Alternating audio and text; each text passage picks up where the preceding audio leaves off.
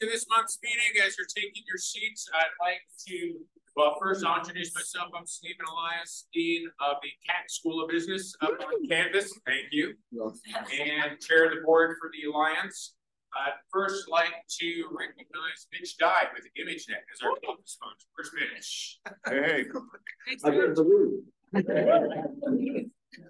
I won't say too much. I don't know why you put my name up here. ImageNet. I want to say I appreciate everybody's support over the past 12 years that we've been here.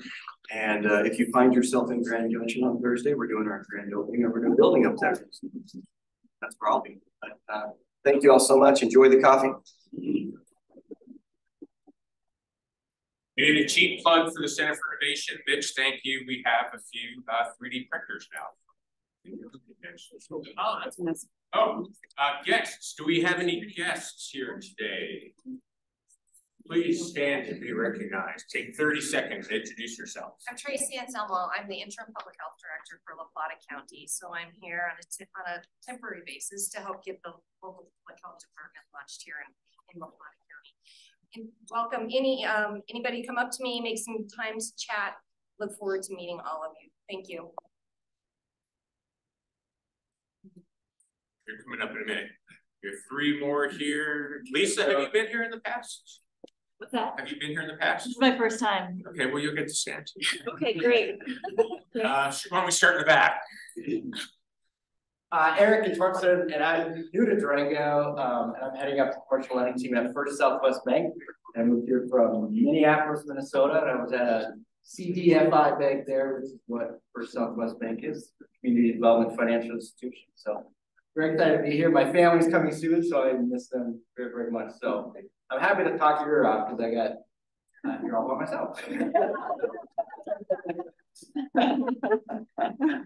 Next. Hey, my name's Christian Caldwell. I've been doing commercial appraisals on the Western Slope for about a decade, and I've kind of shifted gears to brokerage. I'm working on a team at Alphaville Properties with Dan Corman, and I'm excited to get to know you all. So thanks. Thank you. My name is Greg Murray. I'm just name with some color. Worked with the Bank, Colorado. I've been here about 12 years.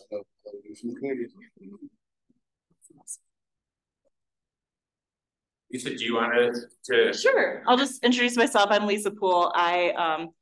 For those of you who knew Helen Kadich, I'm the new Helen Kadich. I work for Senator Hickenlooper as the Southwest Regional Director for the Senator. My name is Jay Curry. I'm a certified professional executive coach. Moved here in December, just in time for the snow. It's the first time I've been able to make it. I've been invited every month for over a year. So glad to be here. Danica Frost, I'm not new, but I want to reintroduce myself as the food and beverage director at the Strader. First time attendees, and you're speaking, you said. All right. That's me. I think I mentioned a month ago that the Alliance will always find a picture. It doesn't matter how far back they have it. Okay, Tim Walsworth.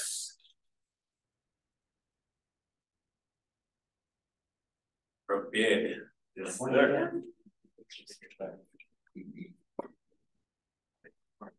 Yeah, good picture. That's a while ago.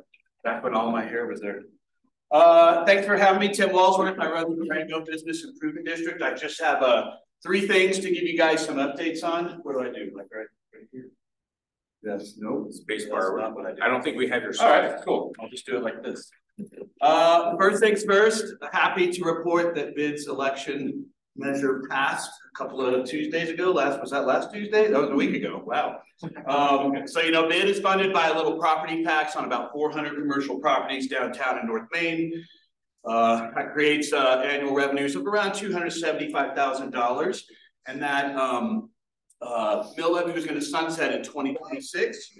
So we went to our voters last week and asked them would they extend that core funding for 15 years.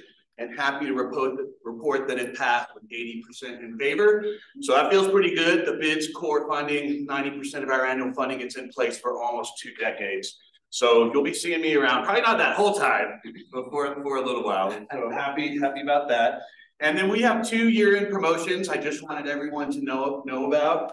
The first is an event called Singing with Santa. It's how we kick off the holidays in downtown Durango. It's always held the day after Thanksgiving. So that is Friday, November 24th. It's 5:30 to 7:30 at Buckley Park. So I expect to see all of you there. We do Christmas carols. We do free hot chocolate and cookies. We light the community Christmas tree. We have Santa, photos with Santa for the kids, all that fun stuff. It's super great. Some new components though this year that we're adding to try to encourage people not only to come just to the event, but come out and start their holiday shopping on that day. So we've got 2 new things. First of all, if you shop on Black Friday at a bid business that's restaurant or retail, you can save those receipts and turn them in to be entered for a gift card drawing. We'll give out $1,000 in gift cards. So spend $100 up to $250, you get 1 entry, $250 to $350, you get 2 entries, $350 or more, you get three entries. The prizes, we'll draw 1 person to win a $400 gift card. So that's pretty good for shopping local. We'll do 2 $250 gift cards, and then we'll do 1 $100 gift card. All the details on that are at singingwithsanta.org. Put that in your bookmarks, man. And then the last thing is an annual promotion that we do. It's called our rewards program. And this one, of course, is holiday rewards. BID has operated these successfully 7 times since the holidays of 2020. $860,000 spent at local businesses due to these promotions. And we feel pretty confident we'll get past $1 million when this current one, the holiday rewards program, is over. So here's how it works. This program starts on December 1st. Happens to be Noel night. So if you're shopping on Noel night, you can start saving your receipts. You shop at a bid business or a chamber of commerce business that's in one of 5 sectors: retail, food and beverage, personal services, attractions, or accommodations. Save those receipts and you'll turn them in on our website. And then once you reach our spending levels, you then earn a gift card as your reward. Spend $200, you get a $25 card. You spend $400, you get a $50 card. You spend $750 or more, you get a $100 card. And there's 250 of those reward gift cards available. You don't have to spend all the spending level in one place. You can mix and match up to 10 receipts to reach those spending levels. And all the details on that are on the BID website, downtowndurango.org. So we look forward to a great holiday season. And just remind you, all of you guys, shop local this year when you can. So, yeah. Thank you.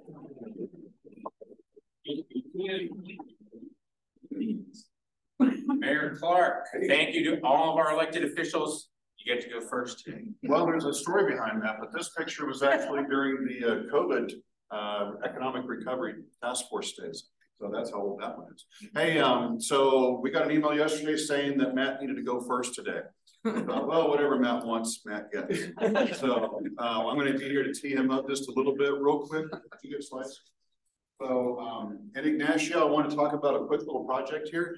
This is Dancing Spirits. It's happening. It started this summer. We had a blessing. If you've not done a Southern Youth blessing for a facility, it's an amazing process to go through. But what's really important about this is they had a little bit of snag in their funding, and that caused them to kind of shut down construction. The next picture, right? That's all we got. Oh, that all we got? It doesn't really matter. Okay, so there is a picture. Yeah, that's fine. There's a picture of Casey getting a $300,000 check 2 weeks ago that somebody donated to this cause. It really got things back and going. They're going to start construction here at the end of right after Thanksgiving. So this is going to be a great new facility in Durango. I'll bring it to your attention because I hope everybody will come out and utilize those resources. December 1st, we're having our Taste of Christmas. Yes, we are in competition with Noel night. I get that, but we have a light parade and Santa comes in on a helicopter.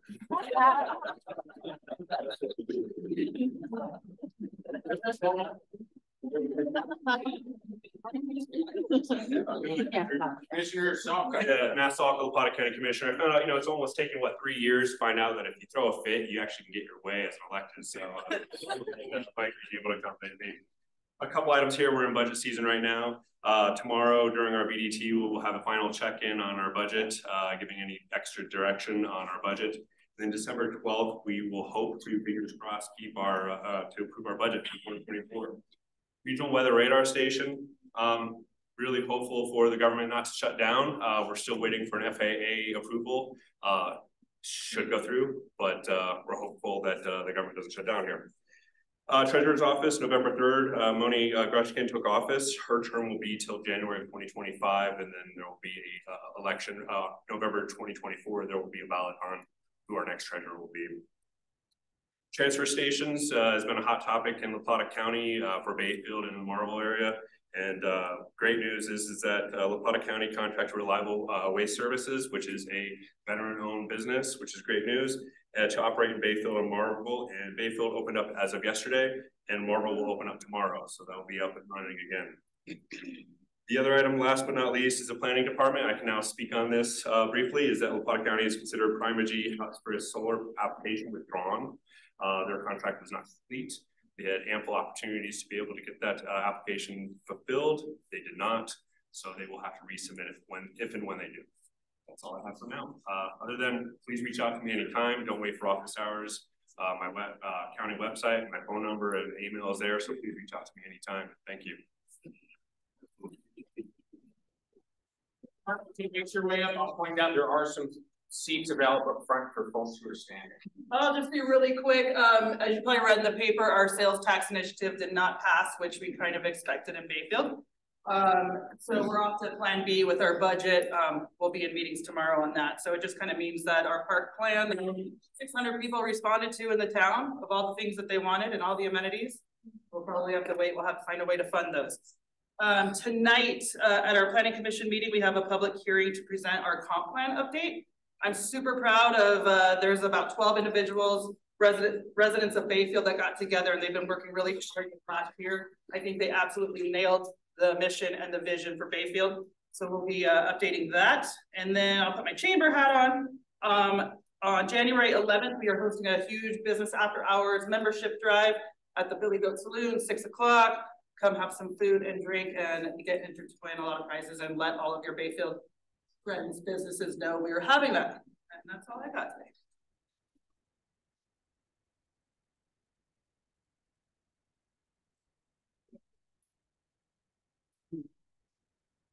All right, good morning. Okay, the Community Development Department is on track with the River City Hall moving in, and they're going to be moving into the Big Picture building, and that should be mid-January of 2024. So everything's going smooth there. The 2024 Lodgers Tax Arts and Culture applications are going to be out the end of this week, and they'll be due the end of January. And so anyone with an awesome project you want to submit for that Lodgers Tax, go ahead and go onto our website and do that.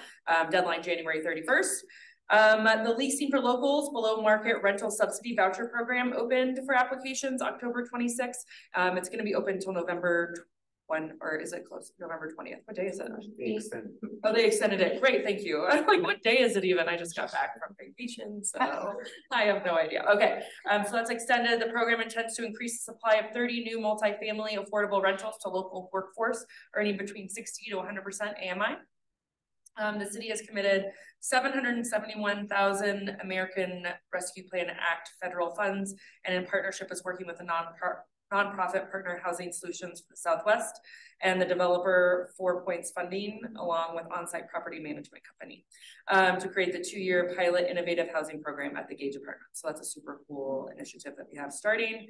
We are advancing our land use development code amendments and updating the fair share program, which has been in the works for quite some time. The proposed amendments will be presented at the next city council meeting on November 21st. Updates to Article 5.4 Fair Share Housing are intended to reduce the barrier of no third-party subsidy. So it's exciting. Changes to the Fair Share Administrative Manual approved by resolution are also required to be presented at that meeting and that public hearing. So if you're interested, I want to talk about it. hop over on November 21st to our meeting. Lastly, sustainability. City of Durango was awarded a $25,000 grant from the Colorado Water Conservation Board to run a turf replacement program in 2024 in conjunction with Visit Durango. The program is going to provide advising and funds for projects to replace turf for more water efficient landscaping.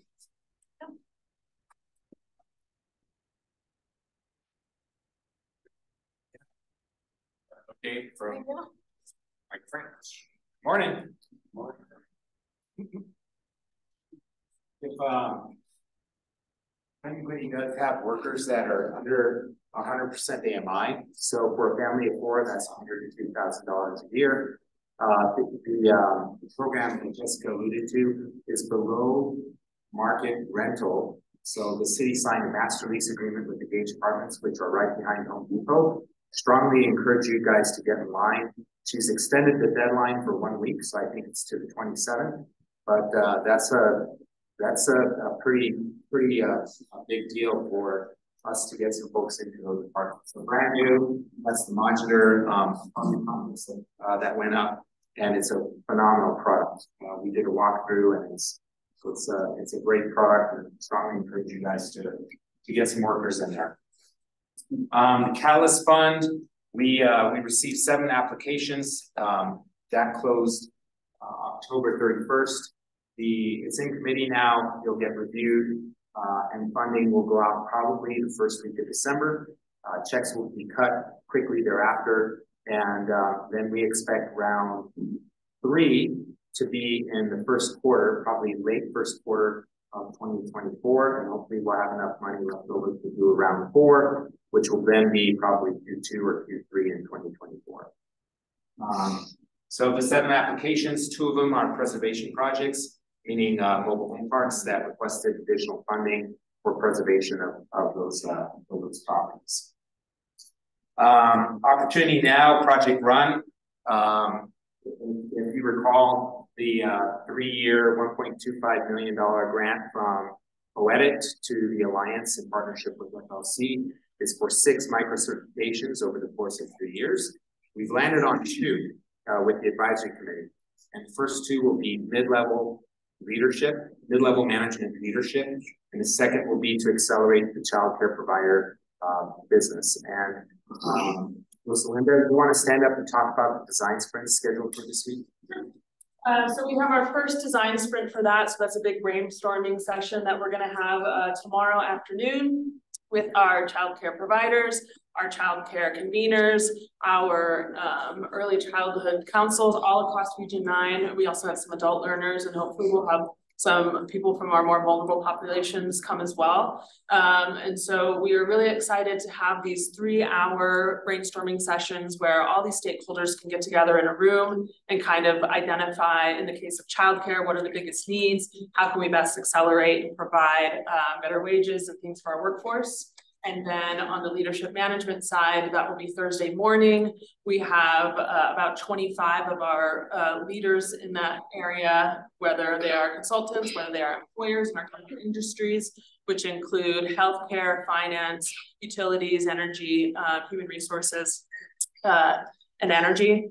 And we're really excited to get in a room with them to identify skills gaps when it comes to kind of promoting and upskilling workers to get into those kind of middle management positions that we know are really critical in our area. We know that we are having some brain drain related to those. So super excited to get those started. That's kind of the kickoff. That's kind of the on-ramp. And then throughout December and January, we're also going to have our faculty from Fort Lewis College help us with curriculum development.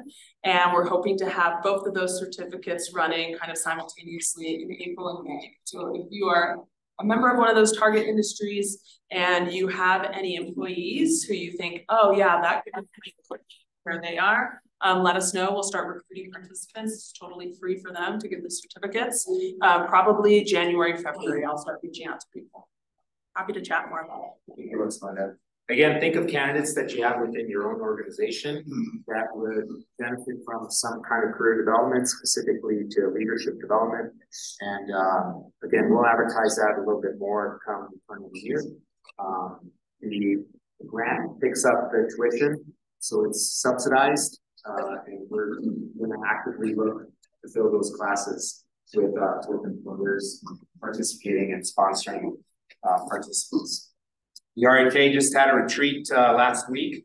The objective was to come up with goals for 2024, as well as funding sources. We'll probably start a committee looking at funding sources and evaluating different paths to a sustainable funding source. If you have any interest, we'll again advertise that. We're going to go after different segments of the community to be representing their industry or their segment and graphic in that committee. Last but not least, the Southwest Economic Outlook is Tuesday, January 9th at this hosted by the Katz School of Business, and it will be at FLC in the ballroom. It happens to be on the same day of the scheduled Alliance meeting, which is the second Tuesday of the month. So we will postpone or actually cancel that monthly meeting and see everybody at that Economic Outlook. I think this is the 30th? 32nd. And Republican will be there for his 32nd. Yeah, so we'll market that and advertise that in December. So hopefully we'll see you guys there. We're probably going to run 5 to 10 minutes over today. We have a very diverse schedule. And with that, I'll go to you, Steve. Thank you, Mike. By the way, really quick in relation to the outlook, last year we added a speaker on supply chain. This year we added a speaker on healthcare in our region. We got some feedback that would be of interest. But like Mike said, we'll message that out. There'll be more to come. Great for Chief Brammer to come up. Sure. Hello, I'm Bob Brammer. I'm the police chief for the city of Durango. We're talking about pictures today. I guess that's a very that actually look very young in that picture. Do this job. It's no day November, so my beard is much whiter this year than it was. Definitely see the toll. But, thank you very much for having me here today. This is actually one of the funnest presentations that I get to do a couple times a year. And seeing familiar faces and meeting new people within our community, the leaders, is a really good opportunity to project what the police department's doing in collaboration and partnership to make Durango and our broader community much safer for everybody to live and to work in. So thank you again for that. So even this morning, a lot of people are asking like, man, the police department's really busy lately. And so we've been trying to change our language with the police department by saying, no, we're not busy. Our community continues to give us lots of opportunity to do a lot of work. And our police department is doing fantastic work right now. And we've got great support from our city council to be able to help us really kind of change and maneuver on what the police department's doing and try new things that are outside the traditional norm of what policing is. Typically, policing is just going to say, okay, hey, we just need more police officers and we're going to throw more resources at problems or just be reactive to situations. We've had the opportunity to expand and explore some of these programs and say, okay, how can we do better? There's still, I guess, a crisis within hiring police officers. There's a lot of people who don't want to do that. You know, the market's different within the labor market. So it's hard to attract people and it takes a really long time and it's a huge investment to get somebody to where they can actually go out on the street and do their job. And what I mean by that is when it takes someone 2 weeks to quit, but when we find a police officer, it takes us 2 or 3 months to vet them to make sure that they're even qualified to be that person. And then from there, we have to then put them in a police academy, which is typically a semester of school. And then we have to put them through another month of internal training so they can learn the system before we put them in the field for another 13 to 16 weeks with another officer to learn the job. So we're talking, you know, 9 to 10 months before somebody's even on solo status. And then from there, how does that solo status translate into being proficient in the job, which takes another 5 years to be good for. And our ranks, you know, across the nation right now are depleted.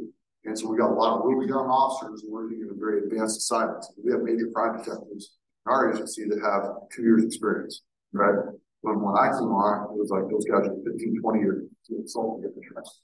So, you know, we don't have that experience right now. We're working really hard with that. We've got really robust training budgets. We invest a lot of time in our people, get them out there to understand the nuances of the job, and it's been working. And so if we look across the state, even across the nation, we're doing a good job. We're doing a really good job. You guys should be really proud of this agency that we've got working for you. Over the last year or so, we've really worked hard at trying to drive down our Part 1 crimes. Part 1 crimes are classified by the FBI as major crimes. So that's going to be like your murders, your homicides, your rapes, your thefts, your burglaries, your auto theft, arson. So there's this classification of crimes that are out there. We spiked in like 2020, 2021. We went really high, but nationally everybody did. There was a lot of reform issues, legislation that really played with a lot of dynamics in law enforcement, and it made it really challenging. And people took advantage of that. Bad people took advantage of our communities and our societies. We're now stabilized here in Durango back to like 2017, 18, 19 numbers. So we're really doing well as far as balancing that down. As far as our major crimes go. What's surprising, because if you look across the state of Colorado right now, the state of Colorado is having a really hard time. I mean, the state of Colorado is #1 in auto theft. You know, they're like #2 or 3 in property crime. And a lot of that comes from like Pueblo and Denver and Colorado Springs, the Front Range areas. But there's a lot of things going on within our state that is challenging. And so when we look at our numbers and compare, we're doing really well. Like I said, we're really kind of, we look at our Q3 statistics, and this is kind of nerding out, but our Part 1 crimes, you know, we're still down 3% on violent crime, and we're down about 22% in property crime. And so we're comparative there. Unfortunately, we had some pretty major events for this last quarter. This influenced our Q4 reports, you know, with a couple shootings that were completely random. And, you know, with the Santa Rita Park shooting and then the one at the Walking Lot. Those are things that are anomalies. We don't see those things here in Durango. I mean, we've had shootings before, but we haven't had fatal shootings here for a number of years.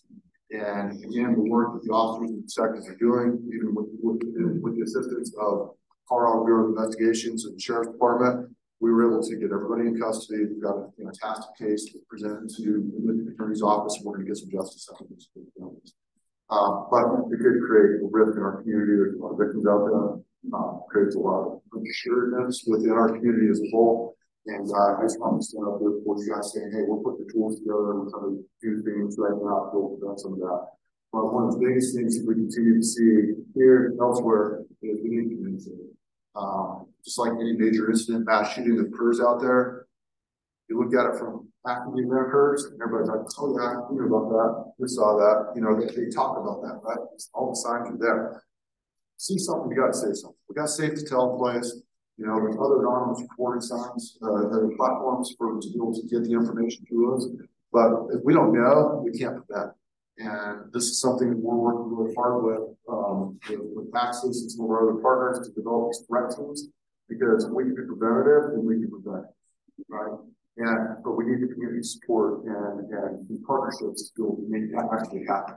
And then once we do have somebody identified as a threat, then how to manage that person as well. And so this is a big thing that the guys been working on across the state. You know, there's different organizations with Colorado Bureau of Investigation and Colorado Public Health to be able to say, how do we do this? The school district's really good at it. How do we share those across, you know, different organizations? Keeps our community safe as a whole. So again, you know, we need to be active bystanders within our community, not just bystanders in our community. So it's going to be real important that we continue to spread our words to our employees, to our families, and everything else. If you say stewardship, it's going to help out. One of the things we are greatly challenged with right now is quality of life crimes. This is the one that everybody sees on our streets every day. We see these little nuanced things. The council has been very supportive in our effort to reform municipal court. So municipal court has lagged behind in a lot of the judiciary and legislative updates that have gone on through bail reform and bond hearings and, you know, all these different components that hinder the ability for us to do our job within the community and hold people accountable and provide deterrents for their actions and future actions. Is everybody straight here today? Yeah, sorry. We're dealing with a significant problem down the strait right now. We've got a recidivist in our community that has committed well over 70 offenses in just this calendar year. Probably going to make 100 by the time she goes to trial in January. We're stuck. right? Because the low level offenses, the state has put these restrictions on us where we can't take somebody to jail unless they meet certain criteria. And there's orders in place that if we do take them to jail, they're automatically released. So they're out. The person who takes jail is actually out of jail before we get out of the jail. It's doing all our things.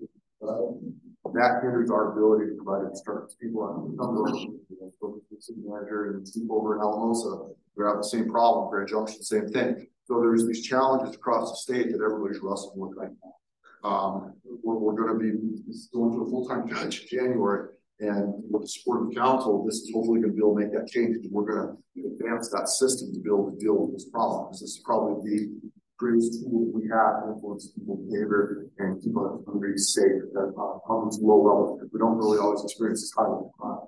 So quality of life is huge, of course, and we want to continue to make sure that we're focusing on that. And that comes with partnerships as well. You know, I mentioned the Strader because, you know, we have multiple violations. I don't know why this individual likes that hotel that much, but does. And it's really frustrating for us, for the patrons, and for the business owners as a whole. So we need to know these things so we can respond, we can help partner with this and actually try to come to solutions. Because I don't want to continue to respond to problems, I want to solve problems. That's how we think it's forward. So that's kind of on that one. Fentanyl, it's a national topic. It's actually an international topic.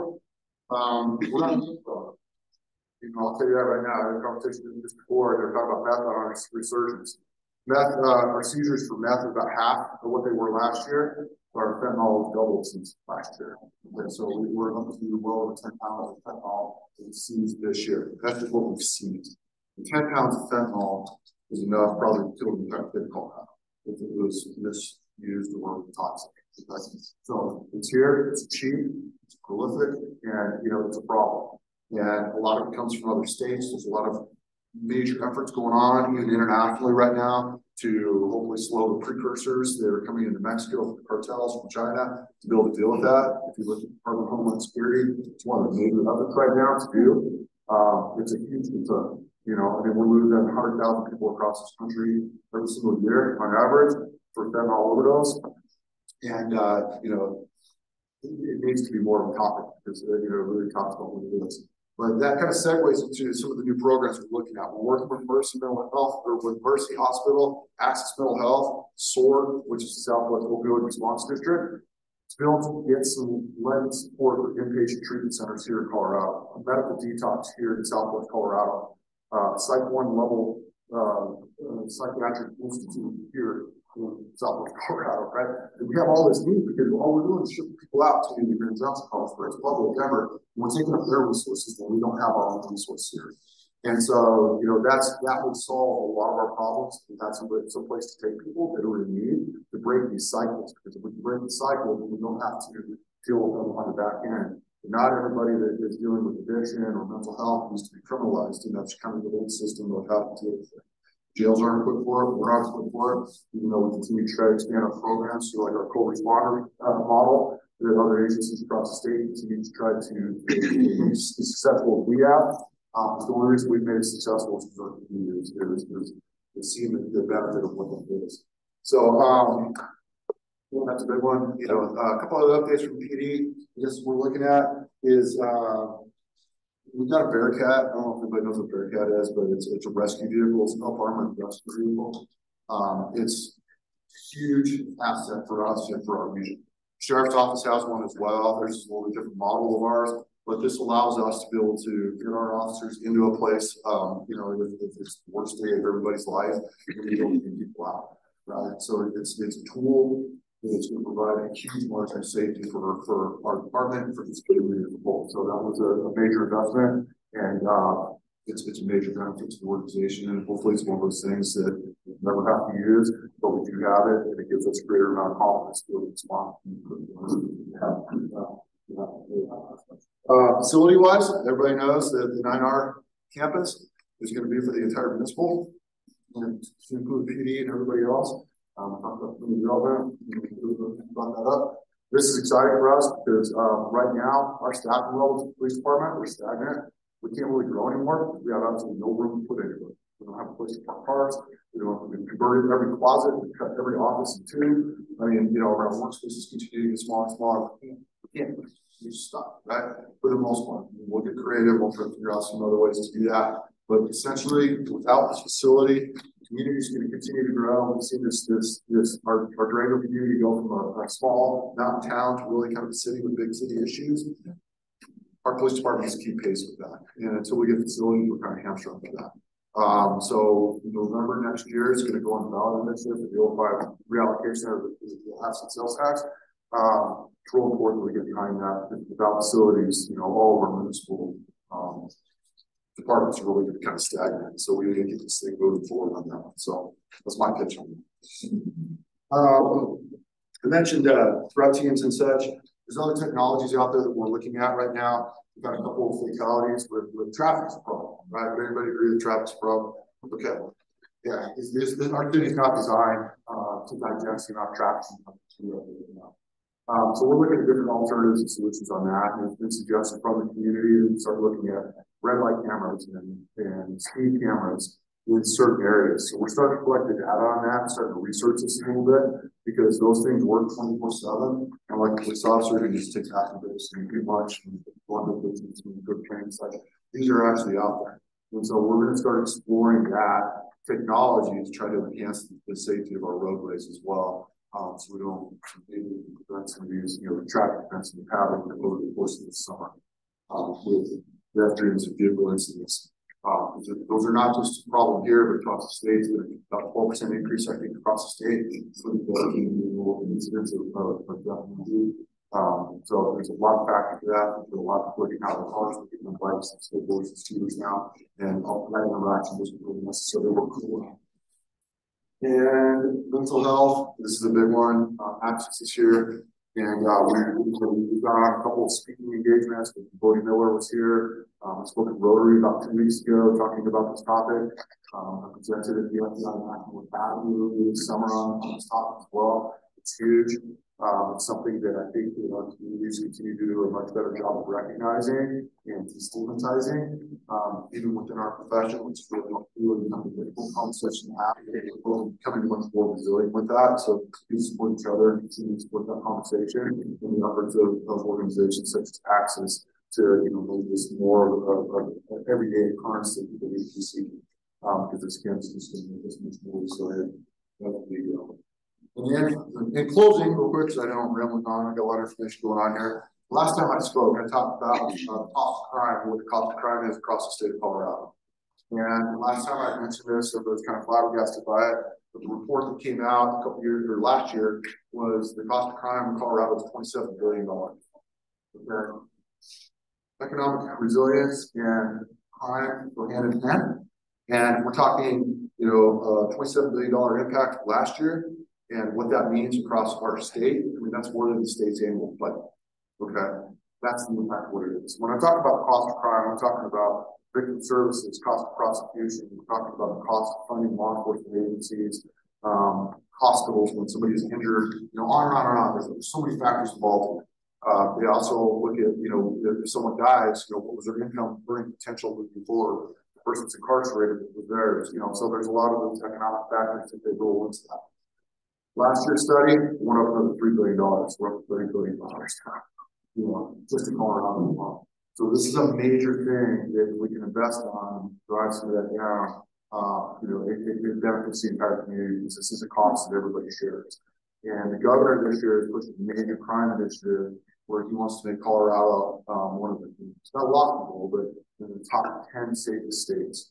And he's invested several $1 million to try to fund police officers and departments of technology. So they're feeling the impact at the state level. It definitely trickles down. And, for us, maybe it's not actually the impact of crime itself, but it's definitely the perception of crime that affects our quality of life. And we want to make sure that the quality of life in the city of Durango or the surrounding area, that's what's possible to do because that's what we're here. Kind of all I got today. If there's any specific questions or anything like that, I can either hang out or fill them out. I'll grab you after that. Sounds good.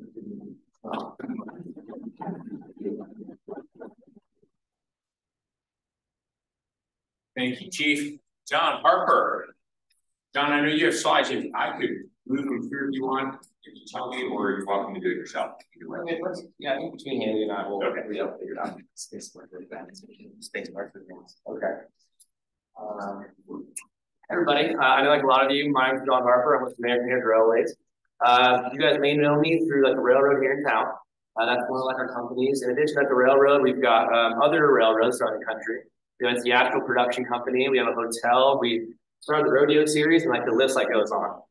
And really, you know, what we found is like everything we do really is based on like three principles. And that's preservation, education, and entertainment. And so with that, we actually went moved forward and we acquired a new company here recently.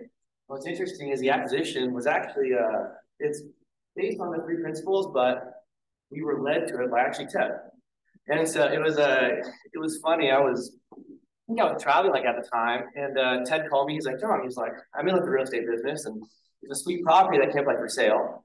And he's like, I don't know if it's a property we buy and flip or do we run like a business. He said, if it's a business, it's probably more your realm. If it's something that we want to buy and flip, you know, maybe we'll work on it like together. Well, after spending time on it, it turned out, I was like, you know what, this is a property that we just go in there and flip, and we actually kind of run it like a business. And so with kind of our past and using those three principles, we moved forward and we actually bought a ranch. And so we're going to talk a little bit about the ranch and what we're doing with it, and the future possibilities. And so it's called Tuxon Ranch in Hesperus, Colorado. And so when we were first out there, there's only one person who's actually running the ranch at the time. The ranch is significant property. It's got a facility to almost 200 horses on site. It has events where hundreds of people can come out there, ride. It's got boarding. I mean, there's a big list that actually Kitty's going to go through here soon. When we first walked in the door, the one employee was like, oh, by the way, I'm leaving in 2 weeks. I was like, oh, no, this is good. I was like, we want you to stay. Don't do that. And so long story short, we were able to persuade that one person to stay, and I think they're happy. And so really with that, I'll kind of pass it over and we're going to talk a little bit about the ranch and what our future plans are.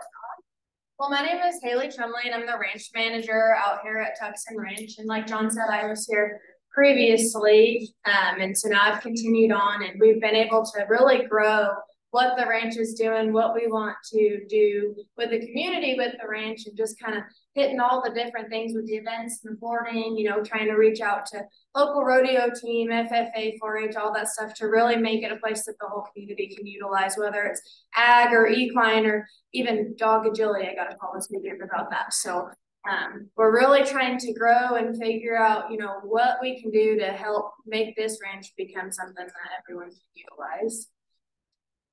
And we did hire another employee, so I'm not the only one anymore. So Josh is out there and he takes care of all the chores, and he's a super awesome guy. Anybody feel free to stop by and look at the store. You can not see it, meet Josh and all the horses that we've got out there.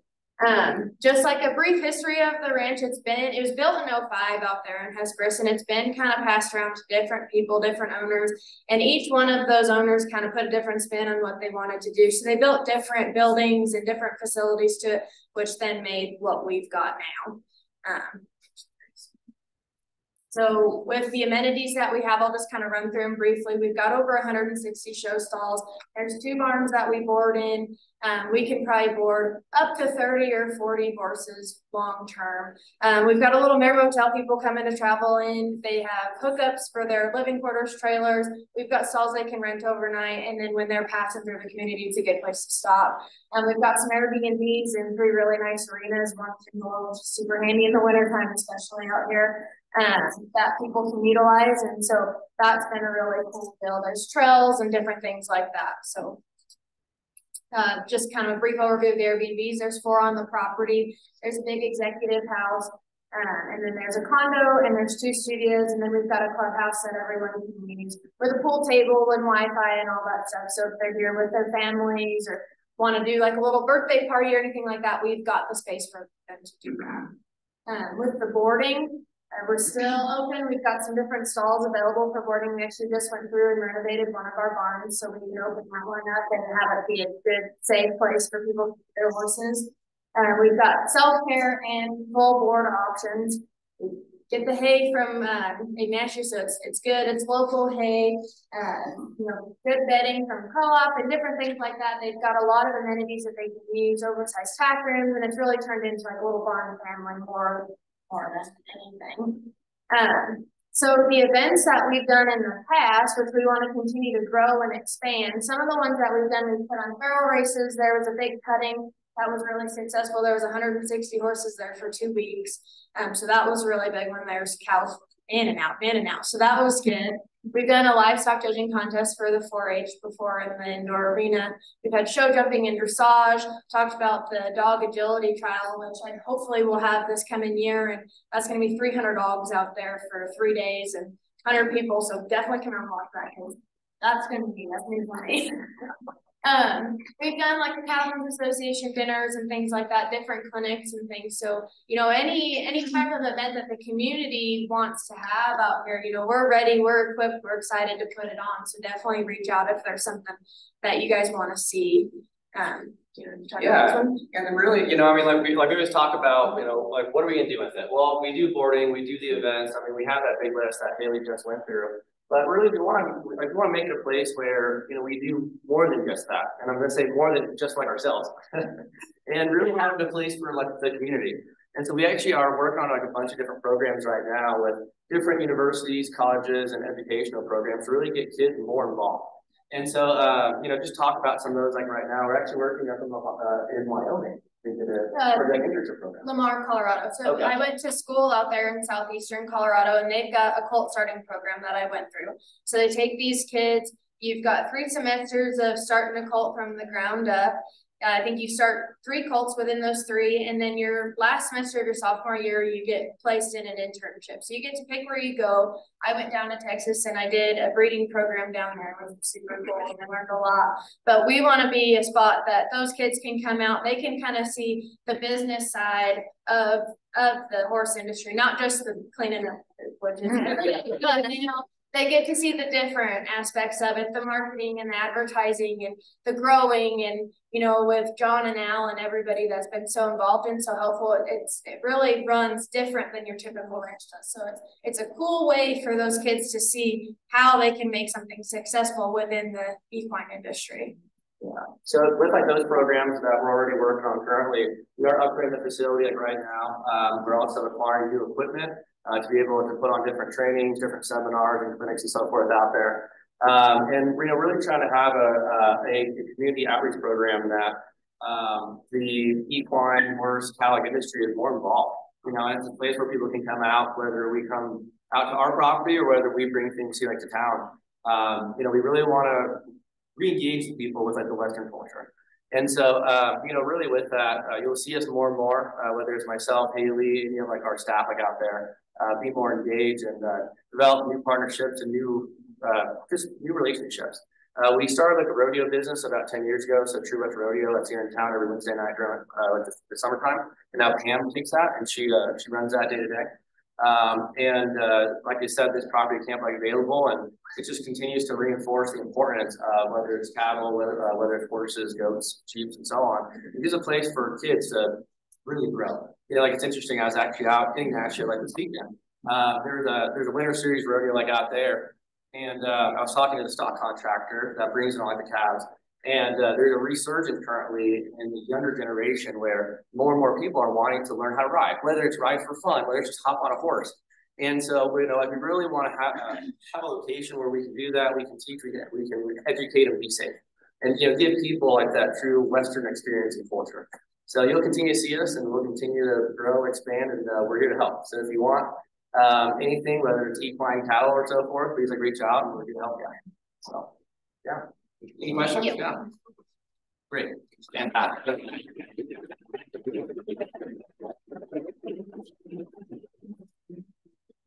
All right. Reiterate Mike's warning. We might run a few minutes past the top of the hour. Rachel Landis. Well, you don't like your picture? No. Hi, all. My name is Rachel Landis here with the Big Collective, and thanks so much for having us. This is Tiffany Chacon, who's our child care project manager. So we're here today on the invitation to talk a little bit about our childcare and language justice initiative and how those tie in support workforce and potentially economic development. So if you're not familiar with the Good Food Collective, we have the same footprint as Region 9. We work across southwestern Colorado, working with everyone from farmers to distributors, food business, policymakers, food access providers, and we're working together to build a more just and resilient food system. The why behind that is it's a way to sustain meaningful workforce opportunities, a way to support business, certainly a way to sustain and conserve our resources, and also just a way to build a more vibrant and healthy community. So we're talking today about our Food Equity Coalition. It's a project of the Food Collective. It's focused specifically in LaPlata County. And within that, it's really looking more at that food justice, food access side of things. And so, as its title implies, the coalition, it's a group of community members, agency representatives, business reps, folks from nonprofits, you name it. We're all working together to create a county in which everyone has access to food that supports their well-being. And really by addressing kind of those back-end systems that are keeping the problem in place. And workforce, it's not too good. All right, and so in our particular region, when we talk about who's impacted most by food insecurity, it's really our Latino community, our communities of color, our seniors, and our rural and frontier communities. And one of the things about the coalition that's a little different than other things is we're all about an equity approach. Here, that, in which we're saying, okay, for those folks most impacted, let's not just look at the data and see what's happening. Let's put those folks at the forefront and ask them to lead the solutions because they know what it's all about. And when we went out to community to ask, you know, what's going on, what would it take to get you the food that would support your well-being, the community that stood up, raised their hand, and continues to show up to the table is our Latino community. And this is an important community, or part of our population here in La Plata. 13% of our residents identify as Latino or Hispanic. Within that, it's growing at a much higher rate than the community at large, 19% growth rate compared to 10% of everyone else. When we look at our children, it's actually 26% of children 0 to 6. Again, it's growing at a higher rate compared with the community at large.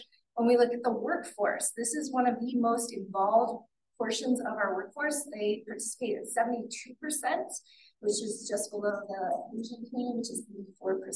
So a very involved and critical part of our community. One of the other things that's kind of represented here is that one of the things we're finding is that 8% of residents in La Plata County don't speak languages other than English. Of that, 5% are Latino speaking Spanish. And so think about that. You have this huge part of our workforce of participants, perhaps there's a language barrier. Anyway, so when we went to these communities saying, what would it take to have food that supports your well-being, this food justice lens, we did not hear food pantries or greater access to SNAP benefits. Instead, what we heard are upstream issues that are addressing some of these root causes that lead to the inability to access food or financial security. And so the biggest things we heard were representation, power, and belonging. I want to be able to show up somewhere and feel like I'm seen and heard and that my opinions matter. Childcare, so that I can go to work, so I can pay for groceries, or that when I'm at work, I'm fully attentive and present and productive, or so that my kids, it's a quality issue, my kids get to show up at kinder at an equal footing as everyone else, so we can start breaking these poverty cycles, so we can continue to build the workforce of La Plata County. Similarly, language justice, so that if I do want to sign up for SNAP benefits, let's say, when I show up at the agency, I can do so, or if I want to apply for a job, I can ask questions in the language I'm most comfortable and understand, or potentially language justice, so that if city council is having a conversation about housing, which I heard is happening, I can show up and I can make my comments heard, so that that's considered as well. And then certainly financial health and opportunities, access to jobs that are paying a more livable wage, and where there's more meaningful opportunity. That's it. And so based on all of that, we took those initiatives and we formed kind of cross-sectoral, multi-stakeholder work groups that are addressing each of those issues. We're here today to talk about two of those. The first being a language justice group. So this is, again, a multi-sector group that over the last 3 years has drilled down and is really kind of focusing on that 8% of the population that wants to participate, but perhaps can't because of some language barriers. So there's two major initiatives they're working on. The first is cultivating a local interpreter pool. So we learned that there was one certified court interpreter between here and Grand Junction, trying to serve all that need that Chief Brammer talked about. And so at the same time, we have a massive pool of talent here that didn't have the opportunity to speak. So we've been working to provide training and bring that talent to the forefront and create new local business. So I think we've had over 30 interpreters go through initial training, and right now we're working on the business coaching and support side of things, so that if any of you all need interpretation and translation support, you can get that locally as opposed to contracting with them. And then the second big part of that is working with businesses such as yourself, governments otherwise, to help you all adopt and practice language justice. So I think we have over 100 different agencies and orgs attend trainings. We provide one-on-one coaching. We have a bunch of toolkits available. So if you're like, who are those local interpreters? You can find them on our website, or I want to do this. I need a job application translated. How do I do that? You can also find those. And then we do have a pool of translation and interpretation, should you need some, and we don't have any. I'll hand off to Tiffany to talk about childcare. Thank you. Yes. So thank you guys for having us. I heard many common themes as I was listening to everybody speaking about supporting our workforce, supporting a thriving life for our members here, and even touching on that mental aspect as well. Right now, what we're seeing, one of those big numbers that I want you to notice, is also in response to a recent report that the Economic Alliance supplied as well. We have 66% of our children here in LaPlata County are in need of child care because all of their parents are working, and we have a 60% gap in that child care space. So those children are going somewhere, they're not necessarily going to the best quality, safe space. And when we're thinking about your workforce, it's difficult, even many of you as parents, difficult to work, not knowing if your child is safe, is developing correctly, and having the financial barriers as well. So we came together with the Latino community to do a dive into what really are those barriers for childcare. And we did a big report that we've got available for you guys to see. Out of that report, identifying those barriers, we've created a strategic plan that is really cross-sector. And with that strategic plan, we're looking at 3 main goals: increasing accessibility, affordability, and cultural celebration. One example is currently at this time, there are only 2 private preschool programs or childcare programs that have enrollment paperwork in Spanish. And so we're really looking at how we can create some big system changes so that access is there. And also, of course, increasing those spots. We know that our workforce needs that spot today too. And so we do have a task force, which I see many of our partners here in this room. I invite you guys to come and join us. We have our next meeting on Tuesday morning at 9 a.m. That's the 21st. So if you want to come and see how you can help change childcare so we can support our workforce, I encourage you to come in, and I'll be here at the end as well if you have any questions about what we're doing and how we're changing childcare for LaPlata County and for that workforce, our Latino community that really is here to work. They're one of those highest workers and really are big barriers. Awesome. Thanks so much. Any resources for childcare reports, a strategic plan, you can go to our website, the resources page that has a bunch of things available. And then you can here to chat and share some things. As you know, there's one grant that just opened we want to share with you. It's employer focused. And maybe we can share that and you can send it out to us. Thank you. You think you have an update from Senator Hickenlooper's office? Sure. Go for it. We will have your picture before you know it. Yeah. Take one now.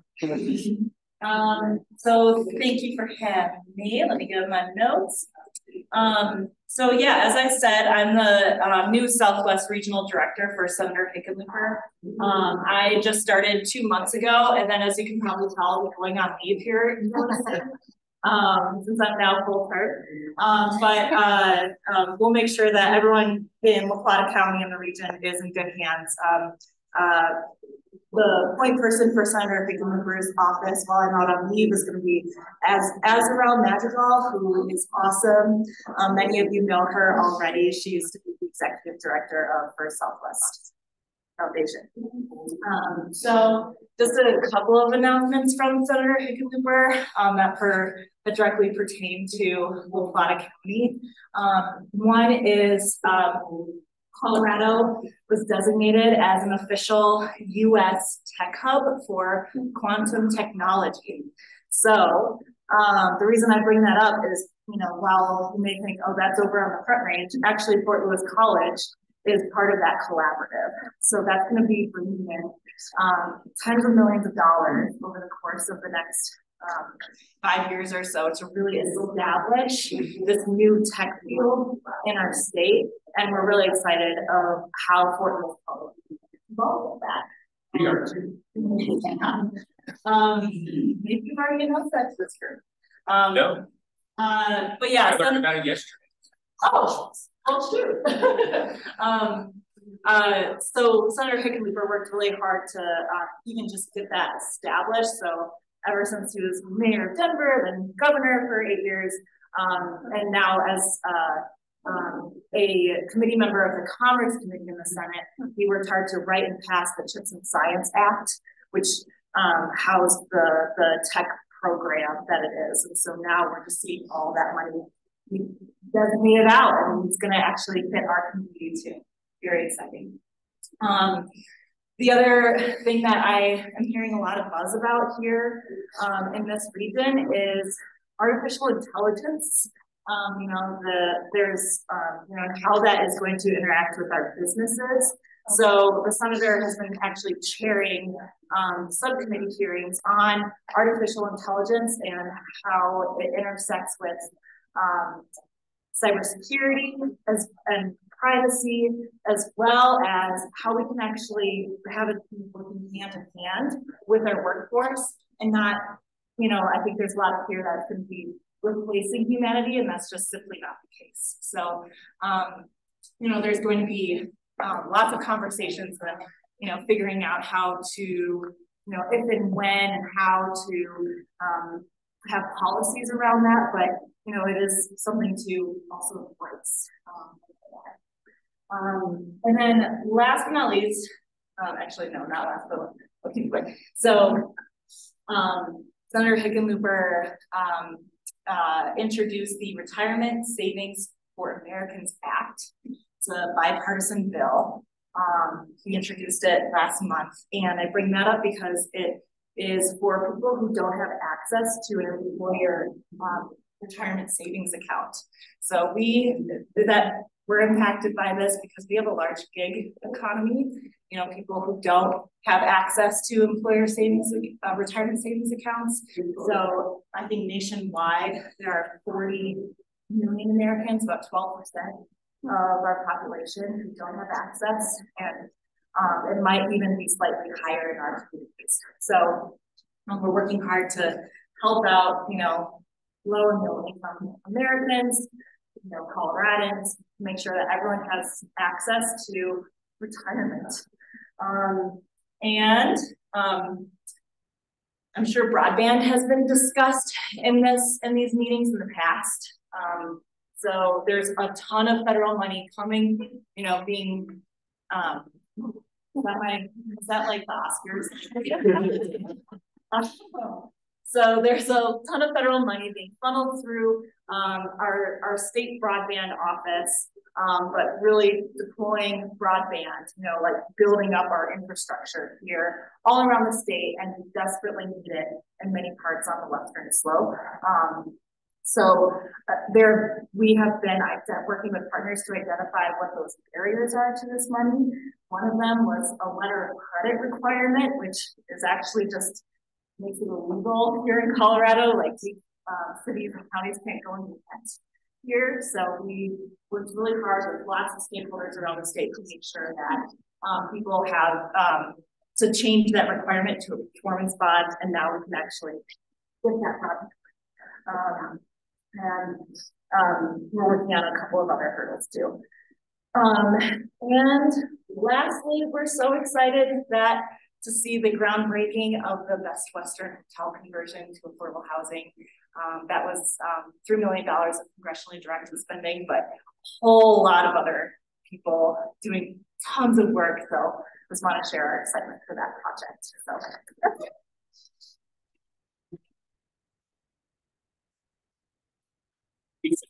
We have two quick updates. Two quick announcements, sorry. First, the Jack Llewellyn from the Chamber of Commerce. So real quick, Thursday night is our business after hours out at the Harley Davidson dealership from 5 o'clock to 7 o'clock. Then also mark your calendars. We're doing a Chamber Day at the Capitol on February 8th, 2024. We'd like to see people get involved from down here in Southwest Colorado. So if you're interested, reach out to myself or Kim at our office. And then Durango Rocks is coming up on February 29th. So short, sweet, done. I know.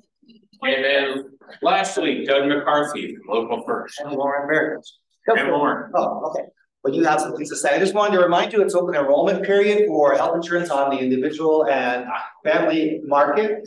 Make sure you don't just auto enroll. You'll get a letter from Connect for Health Colorado and they'll re-enroll you December 1st in your plan for this year. But you can save hundreds or thousands of dollars by shopping like a smart consumer. And take a look at Elevate Health Plans, which we're sponsoring in partnership with Peak Health Alliance. You can save using that. Yeah, that picture shares how excited I am about Elevate Health.